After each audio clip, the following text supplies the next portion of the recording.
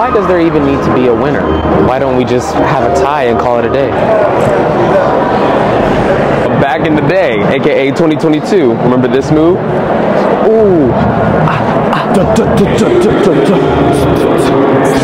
Boom, bam, boom, bam. Okay, now that was a 6. They were supposed to toss an 8. Hurry up. If I don't see Madison Scouts, I'm going to literally lose it. They only had one free day out of their whole season. Blue Coats had a pool day. Inferno was in 2015.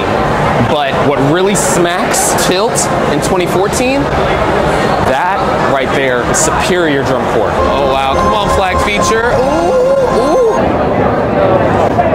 We represent a different kind of blue. But is anybody paying attention to Spartans this year? Like, what? Where are the Shakos? No corps wants to wear Shakos anymore. No, I like the corps and I like the people that are in the corps, but this year their show is just mid. Everybody has been asking me, how does it feel not marching this year? Do you have FOMO yet?